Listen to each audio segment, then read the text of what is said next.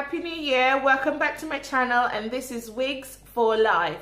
So today I'm reviewing this wig. I just wanted to go through some quick pros and cons before I sort of show you how I would style the hair. So I got the wig from this company, Brazilian Weave by Blessed Love, and they are a UK based company. They are having sales at the minute, so this wig is almost half price of what it should be. So go and check them out on their website. I will link the link down below in the description bar. If you live in the UK, shipping is not that expensive. I got mine shipped by guaranteed by special delivery, but she shipped it on New Year's Eve, so that meant I didn't get it until the 4th of January because of the bank holiday in between. So but yeah, it's pros, UK based company. For those of you, my beauties, who are in the UK, who find it difficult to source braided wigs from the US through eBay, etc, etc, and paying exorbitant shipping fees. So that's a plus. Another plus is it has the soft Swiss lace at the front, and that's ear to ear.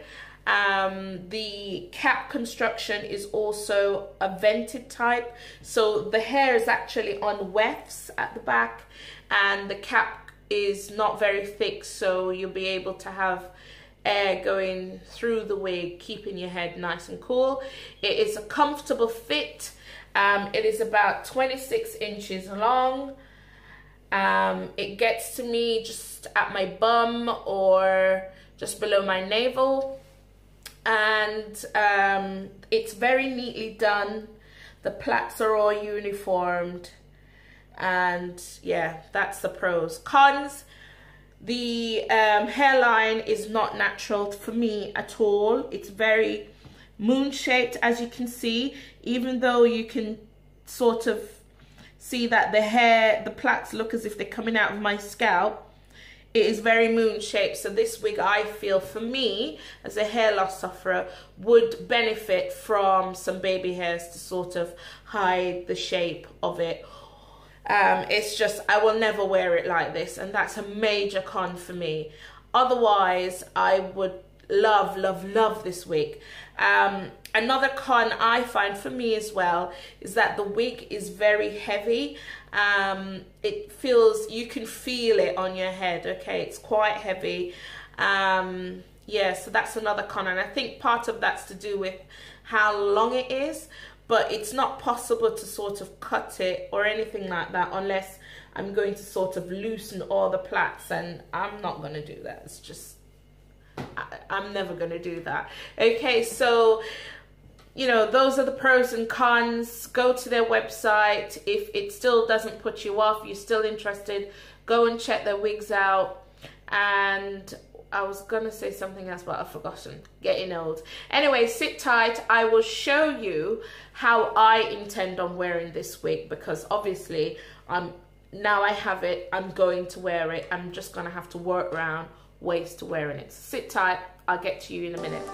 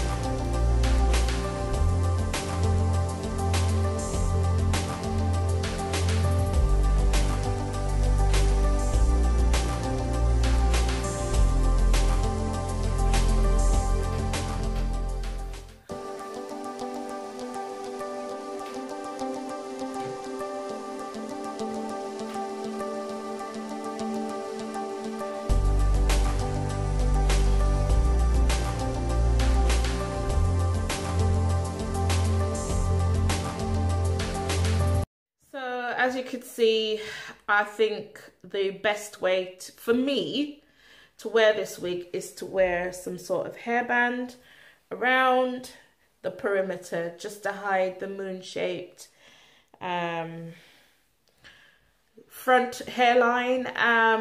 The wig is quite big for me as well at the back, so this is helping to keep that area nice and flat when I have it up in a ponytail, because as I said, the wig is quite bulky, it's quite heavy, but I can rectify that by tightening the strap some. So I have a way. There's some wigs, when I get them, they're just too big for my head because there's no hair to add to the bulk. So yeah, it's okay. I'll wear it like this. It would be nice to wear it in the summertime. I think I will concentrate, well, like this, with nice, you know, I always say you should coordinate your wigs with what you wear. I think it's so important. So I think with what I'm wearing today with this blazer, having the wig up in a high bun is probably, for me, with what I'm wearing today, sort of the better look. You tell me.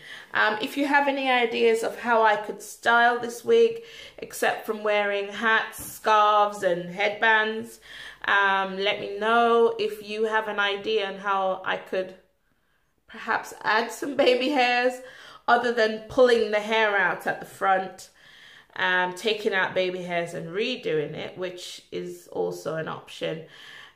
Yeah, let me know, comment down below. So hope to see you again soon. I will have another braided wig from another company to review for you, and I'll do that over the next couple of days, so look out for that. Then you'll be able to sort of compare the two. My feeling is the other one will probably be more to my liking. But we'll see. So go out and check out their website. I think if you've got hair, you have no problem. You just pop this behind your natural hairline, put your baby hairs out, slit them down, fix them, and the wig should be fine. Okay. All right. Speak to you again soon. Lovelies. Bye. Bye. Bye.